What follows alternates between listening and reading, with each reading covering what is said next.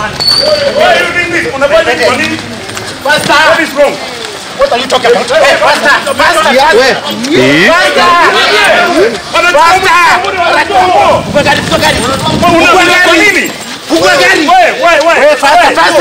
Why are you doing this?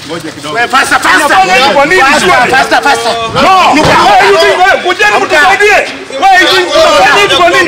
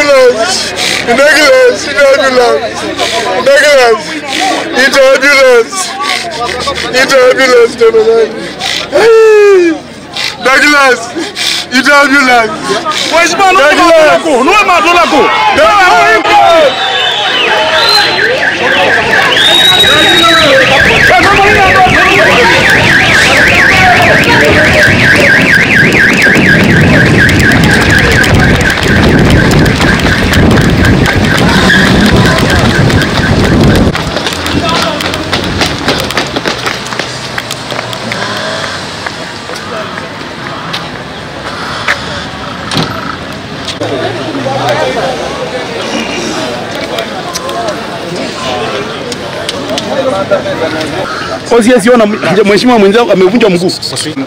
Yes. Yes. Hata tumesema kabla hujakuja hata anatolewa mpaka nguo mpaka ona mishipi amevunjwa, ona kila kitu mpaka aina wewe kila kitu. Ndio ndio gari yao. Ndio mkazi yangu Makanyangio wapi? Hapa wakijaribu kuniingiza. Hata hao walikuwa kila mtu alikuwa hapa. Hata kwa sababu kuna gari wamefanya na wale wengine wamebeba na hiyo. Mwezi ndizi ndio.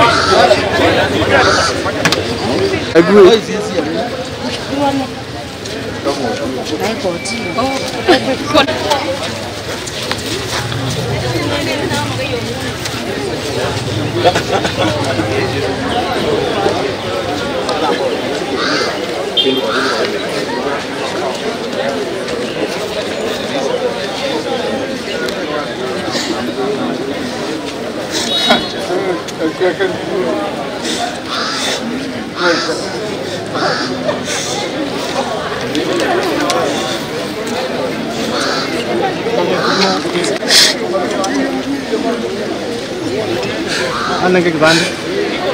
ID iko kwa simu yenye iko na ngunga hapo nyuma. Nguma anaweza ngunga iko hapo kwa simu. Simu yangu yenye iko na ngunga. Nichukulie simu.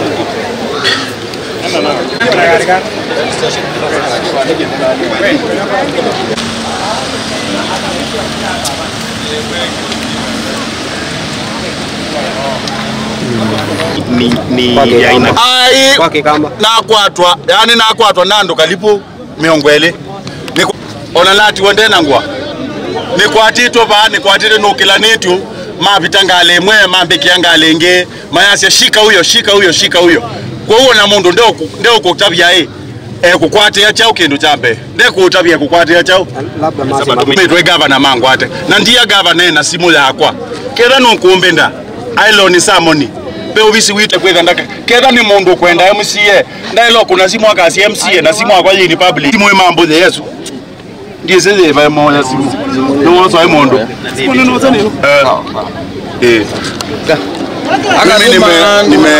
nimekuwa hapa kutoka asubuhi. Mheshimiwa Douglas alishikwa jana, tukakuja hapa kotini kuangalia nini inaendelea. Kutoka asubuhi watu wa inspectorate wamekuwa wakitembea mahali hapa na kila mahali wakitembea huku juu na juu na juu, wamekuwa wakijaribu kunishika na wakiwa wamekuja. Sasa mmoja ndio akakuja hapa anajifanya tuko hapa kwa court tukingojea kusikiza kesi ya Mheshimiwa Douglas. Nikashikwa na watu waine wakiniweka kwa gari ya private. Hiyo kubwa yao ikakuja wakanishika, then mguu sasa sijui kama imevunjika ama ni nini, wakaniweka chini ya gari karibu wanikanyage. So mimi sielewi nini inaendelea. Wamerarua nguo, unaona hata sina nguo. Wanasema wamepatiwa orders wanishike na gavana Wavinya. Sababu ya hii maneno ya tumekuwa tukitetea wananchi tukisema serikali ya gavana ifanye kazi, na shida yangu ni kama hao watu wanaweza kuja kushikia mtu kwa court na washikia mtu kwa public na hajafanya chochote, wananitoa mpaka nguo mbele ya hadharani.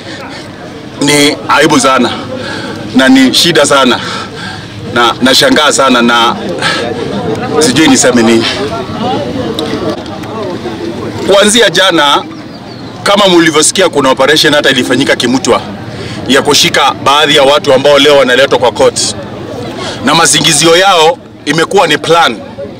Jana walishika Mheshimiwa Douglas wa Masii, juzi walishika Mheshimiwa Ngunga ako hapa akizingiziwa hajalipa mambo ya leseni, na mimi nikawaambia juzi mimi sifanyi biashara, na leo asubuhi wakakuwa kutoka tulipokuja hapa wakakuwa tu wanazunguka hapa na hapa na hapa. Ile sababu kubwa naona hizi ni vita za kisiasa kujaribu kunyamazisha. Hata wao wenyewe ukiwauliza mnashikia mtu nini, sababu mimi hakuna mahali wananipata nikijenga. Niko hapa Kanju, niko hapa kwa court kusikiza case, tuko kwa court. Sijui wanataka kunishika wanipeleke wapi, sababu hajanipata, sina duka na operate, sina chochote ninachofanya. Na ile shida kubwa nashindwa ni kama wanaweza chukua mtu hata wamuka karibu hata hii mguu wanivunje na gari. Sielewi kabisa. No, you know this of course you have always known. Unajua hizi vitu imekuwa tuko kotini. Tumekuja kesi ya Mheshimiwa Douglas ambaye jana mliona ameshikwa kinyama kama vile Mheshimiwa hapa ameshikwa. So we had come to hear his matter and we are just about to get into court. Ndio tukaona Mheshimiwa Maeke amezingirwa na I don't know county or inspectorate officers na wengine. And then kumbe walikuwa wamekuja wakaweka magari zao strategically. And then all of a sudden forcibly, unajua hatujui nini. So along the way out of that melee ndio na Mheshimiwa Maeke hata mpaka wametoa nguo kila kitu. Nyinyi mwenyewe mmekuwa hapa. So then Mheshimiwa Maeke unashindwa, askari wamejaa hapa. Hii ni court, magistrates wako hapa. And then this is taking place here in the full glare of the public surely. I cannot tell what it is. This will be the uttermost of stupidity. I will just call it ujinga hooliganism. Hata wakati tunazosema the dark ages, this has never been witnessed in this country here. This is the least we expect of any civilized institution. Mostly tuko kotini. Na what it is actually illegal. Hata askari hawezi kushikia hapa kotini.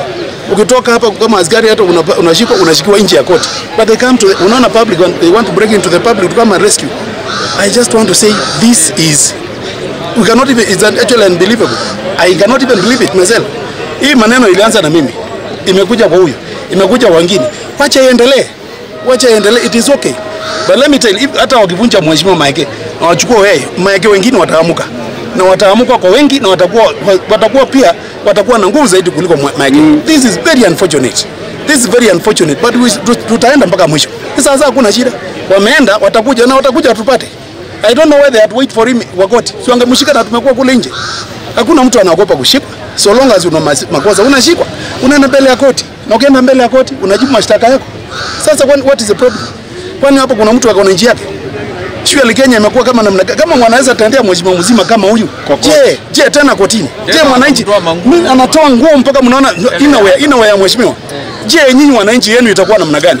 Nyinyi wacheni, sisi wenyewe tutateseka. Yenu itakuja. It is time now everybody now wakes up. Kila mtu aamke na mjue what kind of a government we are having here. Nyinyi mnaweza ona. It is not about business any longer. It is not about license. Mnadanganywa. Mheshimiwa Douglas hapa anaambiwa pale kwake. Anaambiwa Douglas hapa kwake alikuwa anajenga makaratasi. Makaratasi hapa tumeleta kotini. Wanataka tufanye namna gani? Mimi walikuwa wananiambia sina business permit nimeleta hapa. Zote nimeleta. What else wanataka tufanye nini? What do they want us to do? Ati tunyamaze. Na mdomo kazi yake ni nini? Kazi ya mdomo ni nini? Si ngula na kuongea. Halafu tutaongea mpaka mwisho. Kwa majina anaitwa Douglas Musyoka, mimi ni MCA aliyechaguliwa ward ya Masi katika kaunti ya Machakos. Leo nimekuwa kotini kuja kujibu mashtaka. Nimeshikwa jana katika nyumba yangu na nikaambiwa nilijenga boma yangu yenye naishi kama sina zile authority za county government. Nimekuja nazo kotini na muda mchache tu kabla koti iketi, nikiwa hapa nje ya koti na wakili zangu, nimeona waheshimiwa wenzangu wamekuja. Mheshimiwa wa Mua amekuwa hapa, Mheshimiwa wa Mudhedhene nimekuwa naye hapa, Mheshimiwa wa Kivaa na Mheshimiwa wa Kalama. Na ile wakati ambao tumesimama tukijadiliana nje ya koti goja keti, ndio nimeona hao ofisa wa county na gari nyingine kuja imebeba goons wenye hawana uniform na hata mimi siwatambui. So wakakuja, huyo ofisa mmoja wa county ndio akakuja akashika Mheshimiwa wa Kalama mateka na akamwambia wewe ndio tunataka saizi. Unaanza wakajaribu waanza kumvuruta. Niweza tumevurutana kidogo, wapata kuna mshike wakamchapa sana. Mheshimiwa mpaka amekanyangwa mguu na gari ya county government. Akajaribu kufinywa ingizo kwa gari cha lazima. Lakini tumekataa naye, ila mheshimiwa ameumia na wakati huu tunapoongea amepelekwa katika kituo cha polisi cha Machakos police station ndio aandikiwe na aende aweze kwenda hospitali. Hii maneno tu inaendelea ni ile waheshimiwa wanaongea, na ile kitu mimi naweza sema ni kumomba tu gavana Wavinya. Ile maneno sisi tunainua sauti ni ile maneno iko valid na ile yenye iko genuine. Jana umeona barua zimetambaa kila mahali kwamba ICU yetu katika Machakos level 5 imefungwa. Na imefungwa kwa sababu ya kukosekana kwa zile vitu mufti zenye zinatumika katika matibabu pale ICU. Na ukiuliza wale maafisa wa hospitali pale wanasema wameambiwa hakuna pesa yote ambayo inaweza kumaintain ICU size. Kuulizia tunaambiwa pesa ilichukuliwa 40 million kutoka kwa hazina ya hospitali ikatumika kwa vitu ambazo hata hatujui ni nini. So ndio tunauliza tu awajibike, afanye kazi yake na kila mtu afanye kazi yake. Kazi ya MCA ni kufanya kitu inaitwa oversight. Na hizi ndio macho ya wananchi. Na hatutakoma, tutaongea na tutazidi kuongea. Ndio kila mwananchi wa Machakos ajue nini inaendelea hapa. Asanteni.